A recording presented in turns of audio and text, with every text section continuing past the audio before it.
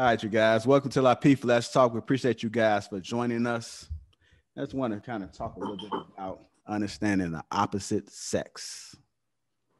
The question that I have is, what do men desire in women? What do men desire in women? Tawana? I think this question is so funny because I feel like I cannot even like realistically answer this. But I'll tell you from my experience what I think men desire. Okay. So like I believe they like affirmations. And I'm saying that in a nice way. I really feel like they want their woman to kind of treat them like a king and put them on a pedestal. But I'm gonna say, affirmations is number one. I think that they like nurturers because a lot of men need, that support. They need that woman to believe in them. They need that woman to take care of them.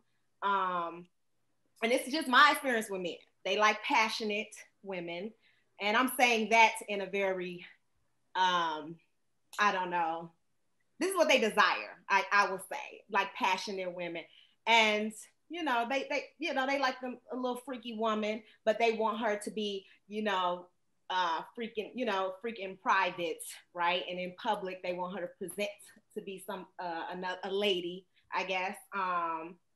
And then men like physical attraction, but it just, I don't know. Like, I feel like men need more than that or desire more than that. Like they desire support. They desire somebody to believe in them, but in, most of the things that I've observed, these are the types of things that men desire in women. And these are the types of things that attract them to women. So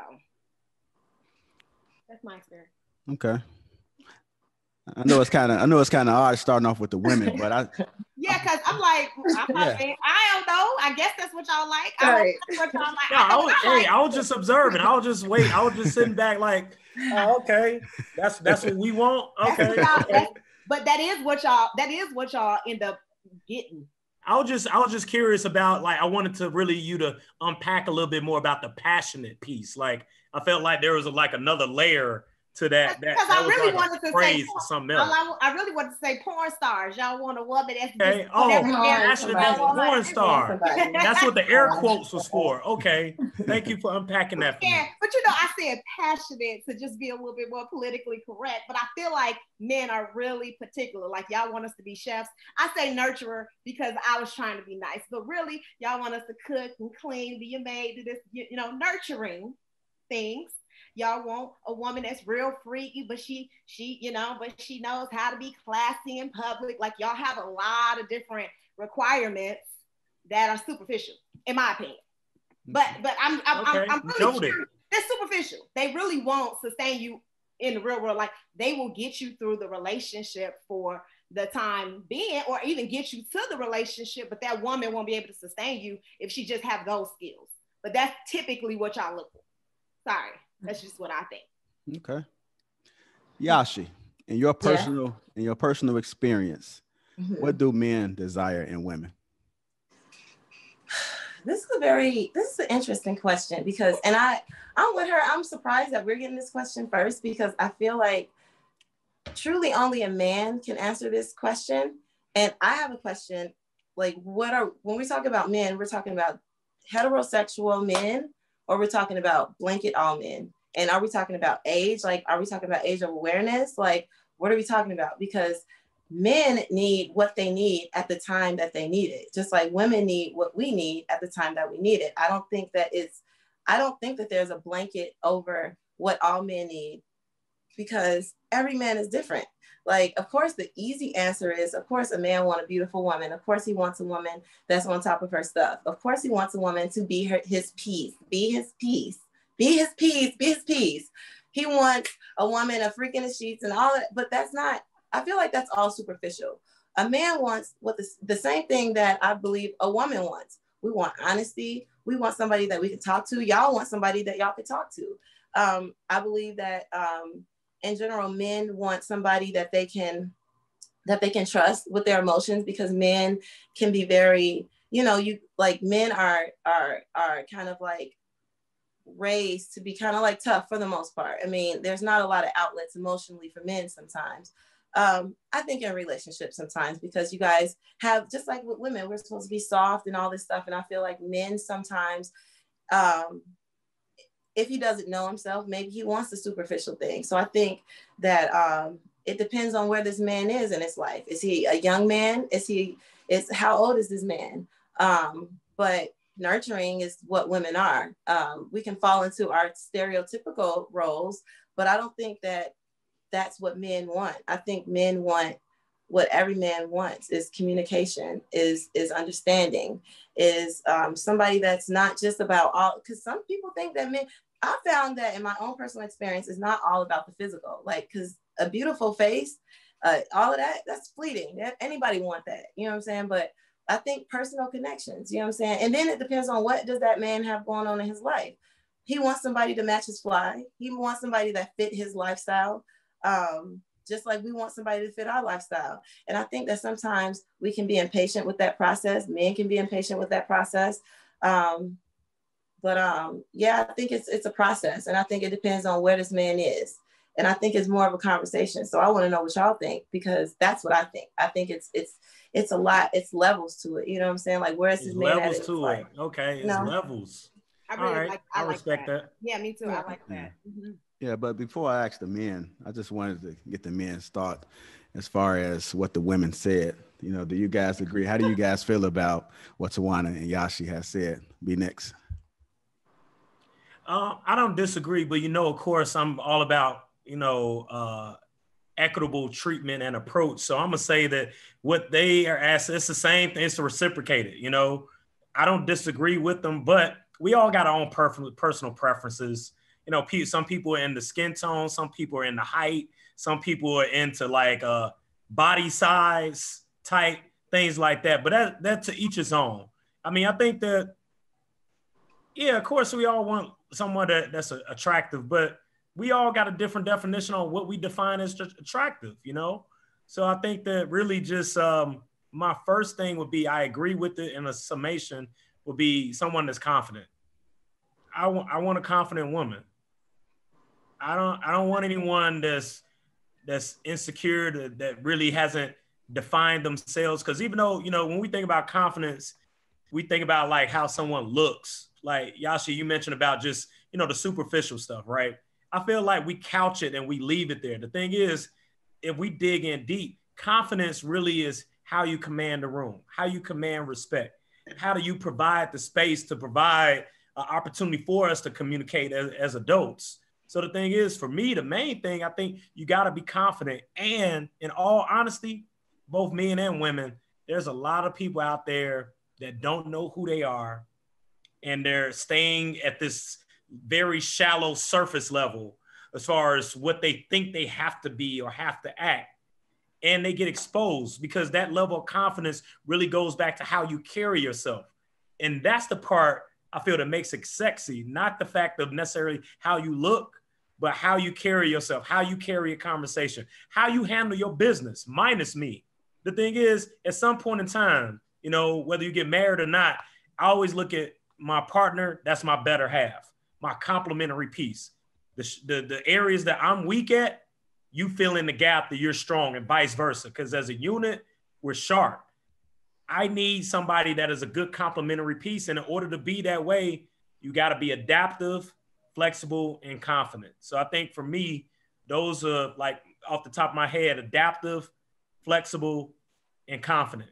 Nice. And not just in a physical way, jokingly speaking, but just in many, many aspects, the layers to that. That confidence is key. I like that. Yeah.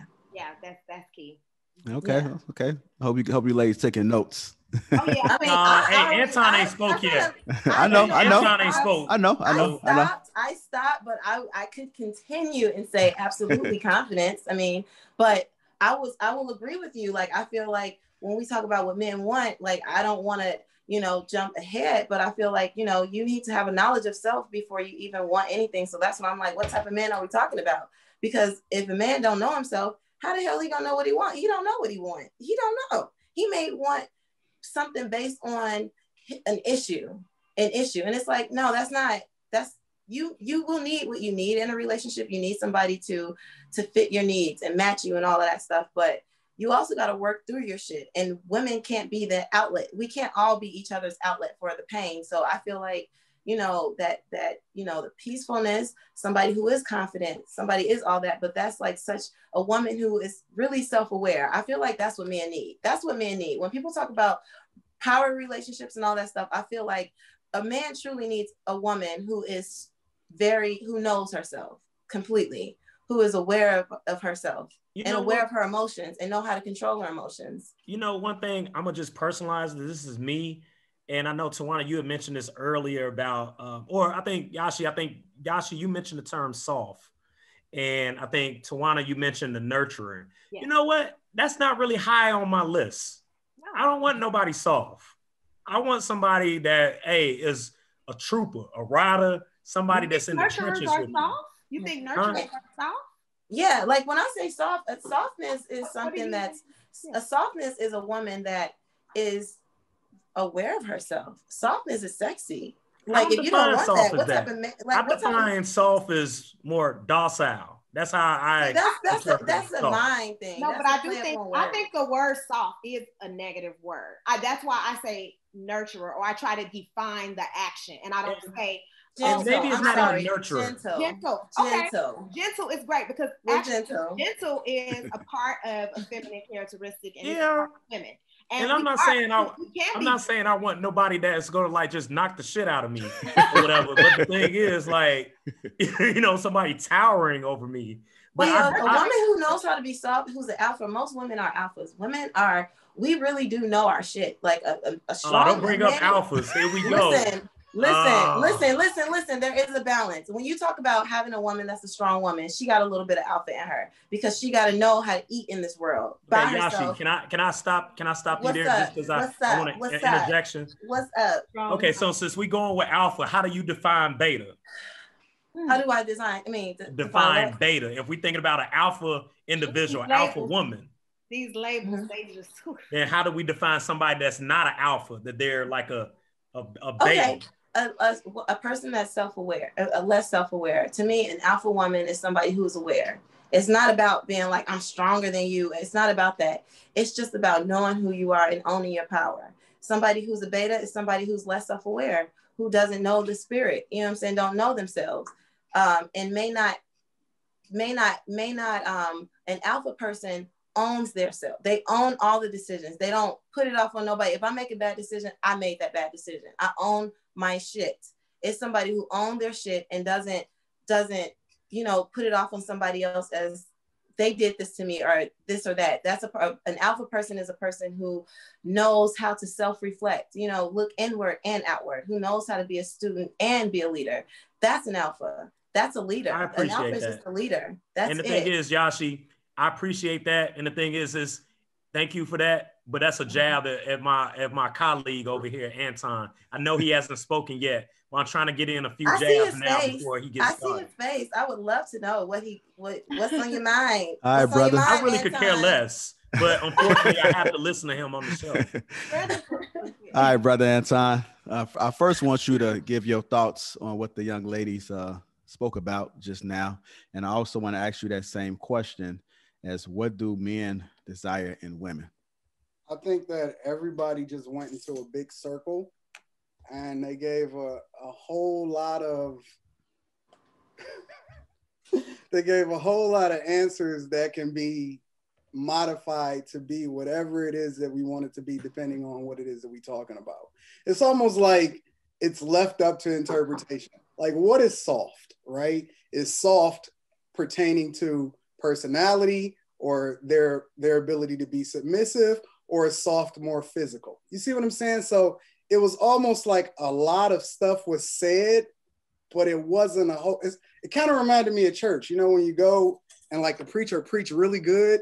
And then like when you leave church, you're like, dang, so what am I supposed to do this week? Like, I don't know what the heck was just said, bro. You know what I'm saying? But if we want to just be very direct on what men want, and again, it's context matters, right? Because there's a difference between alpha men and beta men. It's a very clear difference between the two. And both of them are looking for something completely different. Beta men are looking to be validated. It's the reason why they chase women in general. Alpha men understand that you don't have to chase women. It just comes with who you are and what you've developed yourself to be. So if we speaking from the perspective of an alpha man, number one, the highest thing that a woman can add as far as value to an alpha man's life, the first thing is them being attractive. You have to be attractive. And that's not just physical, it's attractive mentally, it's your ability to communicate, it's your ability to show yourself to be on my level when I take you places with me. Are you on the same level as the person that you're looking to attract? And vice versa. But we're not talking about women right now. We're talking about men, what men want. First, you have to be attractive. Are you feminine? Are you beautiful? Are you elegant? Like all of these different things are very high on the list of a person that has high value from a men's perspective. Again, because men look at how women look. Women most of the time look at what men have. If we want to just get right down to the details. The second thing is your personality. Are you kind? Are you adaptable? Are you lighthearted? Are you always confrontational with everything, but then you disguise that as being very a person that communicates really well? Like just because you talk a lot, don't mean you communicate. So you got to throw peace in there. You know what I'm saying? So you can learn how to communicate. You can say anything to anybody if you say it the right way. So there's a difference between effective communication and just talking a lot. Your presence, how do you make people feel when they're around you? And do people feel empowered as a result of you playing a role in their life? Or are you just there to take up resources? And that's why one of the biggest things that wasn't discussed, and I think that Yashi hit it a little bit, but I think one of the biggest things that wasn't discussed is, are you whole before you come into the relationship? I don't want to fix anybody. Can you define that a little bit more for us? You said what? Can you define that for us a little bit more? So I don't want to fix anybody, right? And the thing that I hate when people say is this 50-50, 60-40, 70-30? No, we're going to be 100-100, and then we're going to enhance each other as we go along. I don't need anybody that's less than, and if you're a little bit off, but if you got issues and you're looking for validation through me, that's one of the most unattractive things that I can think of from a man's perspective. I need you to be 100% whole. I'm going to come 110%, and then we're going to enhance and create value within each other because we're stronger together than we are apart. We're probably really great as individuals, but we can be a powerhouse together. So that's what high value men are looking for. They're looking for women that can add value, and that doesn't necessarily have to come in a form of money. It don't have to come in the form of a job, but are you the type of person that can enhance what I already have and add value to my life, and vice versa? That's what real high value men are looking for. You ladies have a response to that? I mean, I agree. Like, I think if that's what you say, if that's what you want, absolutely, there's nothing wrong with that. That's exactly what I'm talking about. Like, I think that's what a man. I like you already. You know, but at the same time, I slightly disagree with you already, but I'll table it for later after Yashi. I mean, I don't think that's the thing. It's all individual. You can't really disagree with somebody on this topic. You know what I'm saying? Because whatever is for you is for you, and what's for the next man is for the next man. That's why I'm like, you know, a 21-year-old, like, what's a man? You know, what's the age of definition of a man? Is it an age, or is it age of maturity? Because every man is not looking for the same thing. If I'm a dude and I'm out here living my life and I'm not into that, I may not be looking for a woman to be my piece, or I may not be looking for all the elements that make a woman solid and a woman, because all those things that you talk about, a woman who understands herself will be able to do all those things. She will have all those things already. But what are we like? What type of man are we talking about? Are we talking about an involved man, a man who really knows what he wants? I think he told us. He said alpha men. I mean, okay. He defined it very clearly. I mean, I don't think that you can put men in a box. And if we speak to Yashi's point, then yes, there are men. That's great if that's what he wants and that's what he desires. And I think that represents him well. I don't think that that's fair to put on every man, because as B. Nick said, he doesn't need a nurturer. He doesn't need certain characteristics, and some physical attraction to him is differently. And so I feel that explanation. And obviously, based on my experience as a woman, you know, dating men, being around men, I hit every nail. They want physical attraction. They want all these things. And that is what, if you combine a combination of men, these are the types of things that they have required from me in the past. And I forgot to say the confidence that B. Nick mentioned, because I think that's key. And it also aligns with what Anton is saying, just being self-aware, just knowing who you are, being confident in that, and being able to present that to a man, because that is attractive to men. Yeah. Men, you know, I think, just in my experience, I just think that a lot of men respect those values in women in general. So yeah, I agree with what she said. You can't really tell people.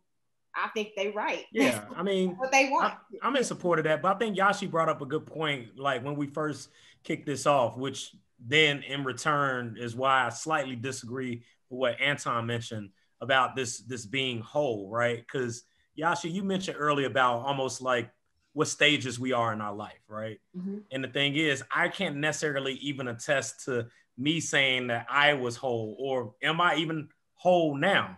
So right. The thing is, I know, knowing how Anton thinks, Anton is going to look at it like, well, you're not equipped to be in a relationship. That means you need to be focused on being whole first before you get into a relationship. My thing is that, hey, life is about trial and error. You have to be able to figure it out. So the thing is, we have to go through this journey, this process to figure out on being self-reflective, how we become whole. Anton looks at it that we're just born with these abilities to become whole. And if we're not whole, you need to figure out a way how to get whole. So in the meantime, I'm still trying to date somebody.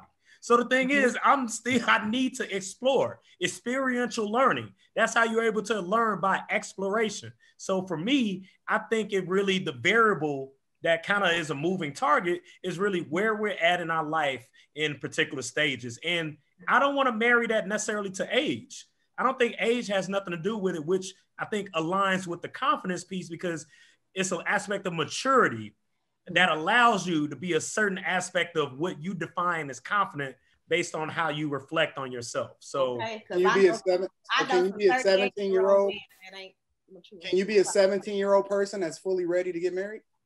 I mean, we've seen it done. My grandfather got married when he was 20. Now, was he a whole man at the time? Define whole man, a whole woman, a whole person. I don't know, but I've seen it in the past.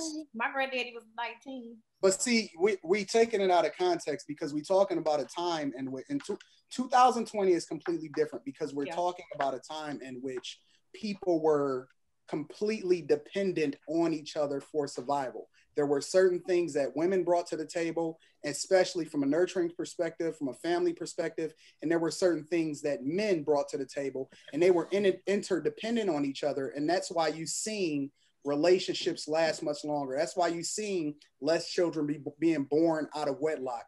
But we're talking about a time in which most children, right? There's 23% of children are born out of wedlock. Most children do not have, households that have both a mother and a father in it. And statistically speaking, it's a fact, there are studies that has been done that children are generally, and that doesn't mean that people aren't successful in single parent household, but in general, people are more successful when they have both parents in a home. So to speak to B. Nix's point, it doesn't really matter about whether or not you're still interested in exploring. We're talking about people's lives. You know what I'm saying? So we're talking about you going and taking time. The most valuable thing that we have is time. And you're taking time out of somebody else's life for your exploratory measures. And that's not fair to both yourself or them. So it depends on the expectation. Yeah, I would say that it depends on the value system. It's more about the value. My value system should not be dependent on her value system, right? No, you have to have the same. No, you're wrong. Well, hold on, wait. Let me make my point. My value, I don't have to subject myself to less than my value system just because somebody else is willing to entertain it, is what I'm saying. I still have to have a standard and a level that I hold myself to, expectation-wise, that I say, I'm not going to play with anybody's emotions. I'm not going to waste anybody's time. If I know I'm not what I'm supposed to be, I'm not going to entertain or sell a dream, because that's what we're doing. Don't matter if you do it literally or if you're not, but you're selling a dream, because most women go into relationships expecting. They're not coming in wasting time, especially when you're super young. You're not coming in with the expectation of, okay, I'm never going to talk to that person again, but I'm going to spend all my time with them. My point is that when you talk about relationships, we're not talking about a fling, we're not talking about a thing. When you're talking about a relationship, you're building, you're connecting, you're entering one another. Your bodies, when a man goes into a woman's bodies, like, people take that out of context and just think it's just sex. It's more than just that. It's a bigger thing. So when you start connecting with people on that level, you're interfering with whether or not they're going to move in a certain type of direction based off of your interaction with them. And that's why it's important to be the best version of you that you can be in order for this thing to be the best thing that it can be. We can't keep wasting time talking about, okay, but I want what I want. It's not about what you want. It's about what's best. It's people chasing happiness, but they shouldn't. They should be chasing growth, because happiness is subjective.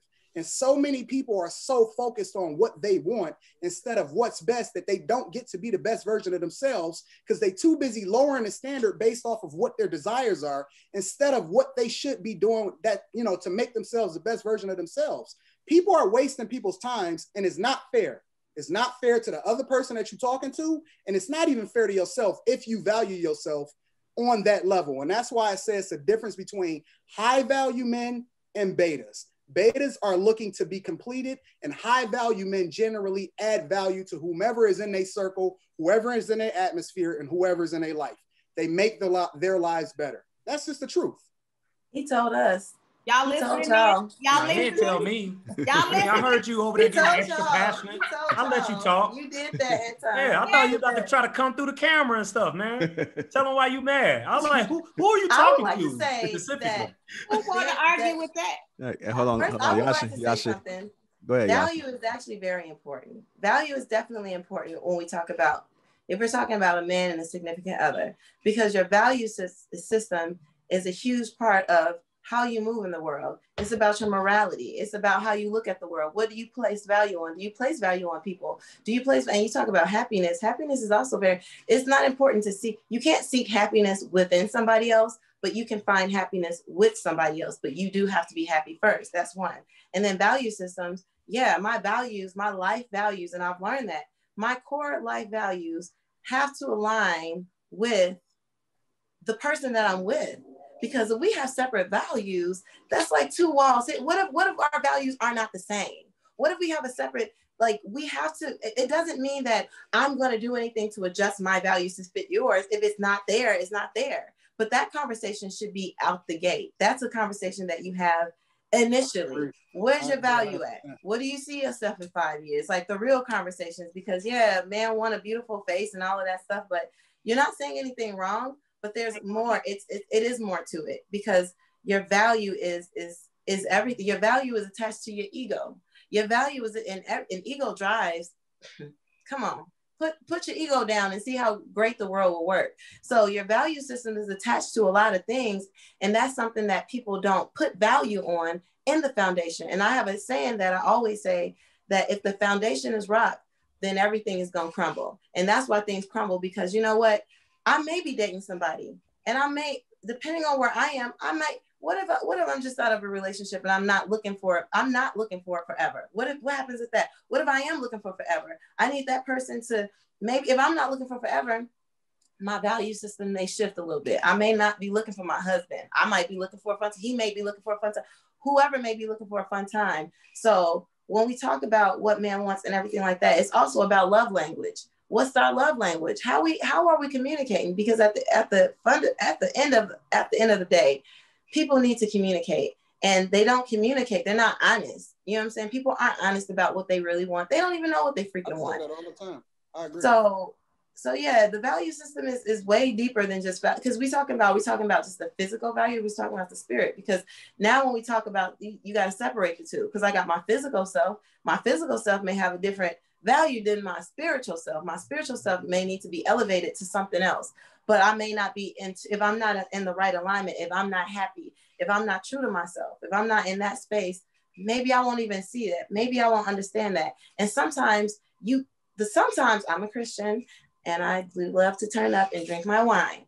But, when your value systems are in the right alignment, when your spirit is in the right alignment, it's like the power, it's like The Secret, or the power of attraction. You start attracting like things when you don't be like, oh, the value system is just mine and I don't care no, honey.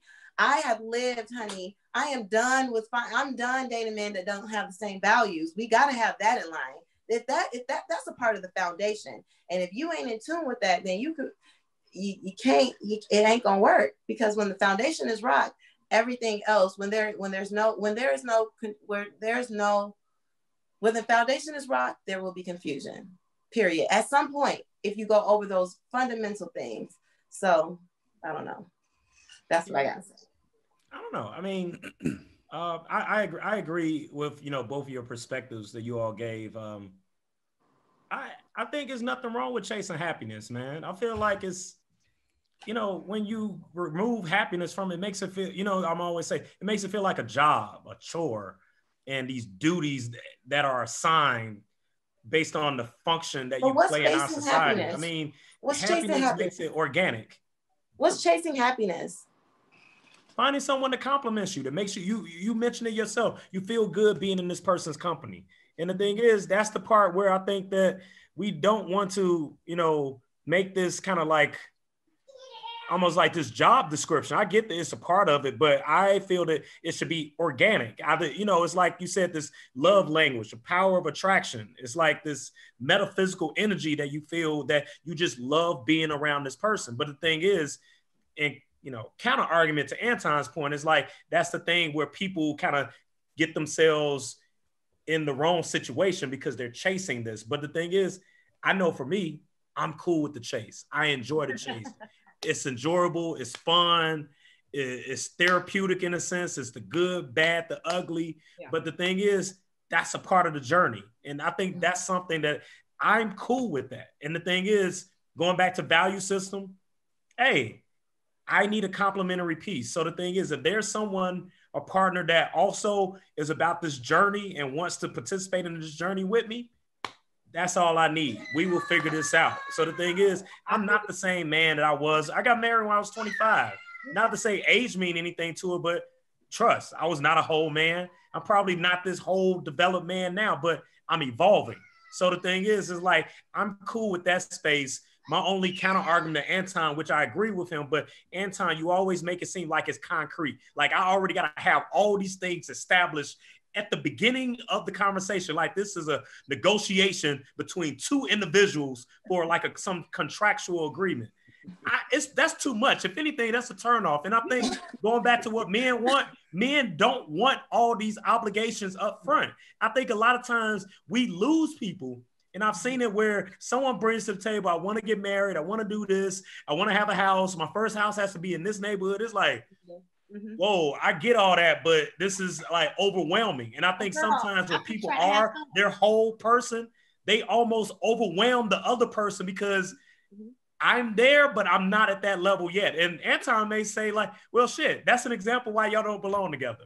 Cool, whatever it may be. But the thing is, I don't believe that people are coming just fully developed whole persons in the beginning. But sometimes people. I agree with you. No, I agree with him 100%. We can overcomplicate love and we can overcomplicate these things so much.